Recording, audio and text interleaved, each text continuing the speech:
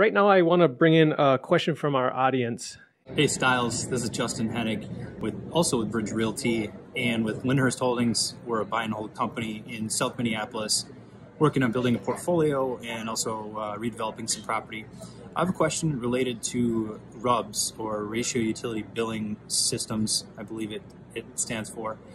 I've seen other landlords implement that to reduce their expenses and increase their profits overall by defraying the cost of water, sewer, garbage, and I've even seen it used for gas. Typically, electrical is always separate.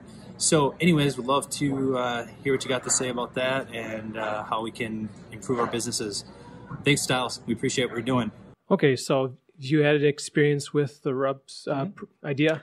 Yeah, we're working on that now. The first thing that we prioritize in all of our projects is always going to be those unit upgrades to get the increased rent. But a RUBS program is also kind of low-hanging fruit, usually because there's little to no capital expenditure required, and it's an instant boost to your NOI as long as you don't scare off your tenants by by increasing your rents and then simultaneously adding a whole other bill to the equation. So we usually try to leg into these things and prioritize the unit upgrades first. But we're using Guardian as our RUBS provider, and they've got a few different ways of implementing that depending on the number of units you have. If you've got larger properties, 150, 200 units, it might be more advantageous to install hardware on site that actually measures each unit's actual use of water if you're going that route. In my conversations with them, it seems to be much more...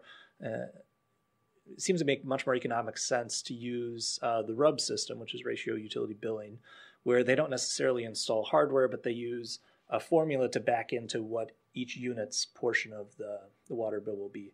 And they can either do square footage or number of occupants.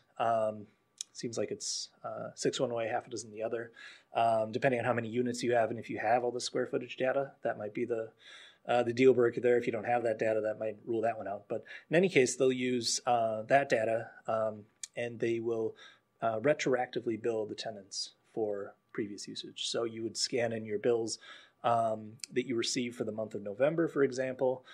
They'd get that. They'd send out the bills to the tenants, and they give you the option of either the tenants paying you or the tenants paying Guardian, and then Guardian sends the money over to you via direct deposit. And the cost of that's fairly low. I want to say it's about $7 per unit if they do the billing and the collections, and about $4 or $5 if the tenant pays you. And I think the way that most people do it is they have that billing fee, or whatever you want to call it, factored into the bill that goes to the tenant. So that could be, zero cost to you. The only thing you'd want to consider is whether or not your market's going to bear it, if there's other properties that are doing it, and if it's going to increase your vacancy. Is it worth it to get an extra $30-40 a month if someone gets that bill and gets turned off and leaves? So you want to make sure it makes sense. You want to make sure that the market will bear it, and that you're not going to be throwing too many expenses at your tenants at one time. Yeah. Do we have to use a third-party company like Guardian, or is this something you can do in-house? You could do it in-house.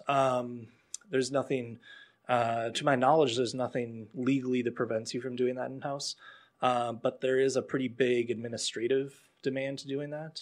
They're going to create the bills for you, mail them out with pre-addressed return envelopes for the payments, and they do that entirely. And if you're able to pass that cost on, or at least some of it, to the tenant, that's usually better, because I don't know, for most investors, I don't think the highest and best use of their time is sitting there creating invoices and mailing them out and waiting for the payments to come back and all that good stuff. So I don't think the ROI on your time is there if it costs you a couple bucks to have somebody else do it versus you spending hours doing it every month. I think that probably wouldn't be the best use of your time, but you could. I don't think there's anything stopping you. You just have to have an addendum in your lease and have your lawyer write it up based on where you're located, and just be transparent about the method you're using, whether it's the number of occupants or the square footage.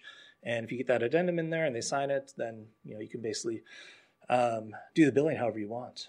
from what I understand. But for me, it was kind of a no-brainer to outsource for the low capital cost of using Guardian. And they have a 12-year agreement that they want you to sign, but there's no there's no upfront charge to start. They just want you to stick around for a year if you do it. So 12 month or 12 years? Oh, I'm sorry, 12 month. Okay, I was like, wow. Yeah, that's a lot of commitment. Yeah, 12 months. I'm sorry. Okay. So, I mean, there's not a big downside risk to doing it with a lot of these types of services. You're going to find that there's this big upfront charge if you want to start using some sort of platform and then a monthly deal. With this, it's, you can pass the costs on for the most part, and there's no real, reoccurring cost or anything that you need to worry about. Yeah. So you just want to be smart with the types of increases that you're passing on to your tenants, and pick the ones that are going to be providing the most value to the tenant first, because that's going to be the most likely that people are actually going to be willing to pay up for. People are going to want to pay for newer things. They're probably going to be less excited to get a water bill. But on the other side of the coin, they're also probably going to be more cautious with their water usage too. So yep, kind of helps everybody. That's definitely one of the benefits there. Mm-hmm. Have you found, or what's your opinion, is the marketplace willing to pay for their water? Yeah, I think water is a pretty safe one. I haven't experimented with, I forgot what else you mentioned, gas, electric. I mean, theoretically, you could do trash. I mean, you could bill back for all the utilities and all those things if you want. But I think that's kind of pushing it, just because I haven't really seen many other communities do all of those things. It's usually water.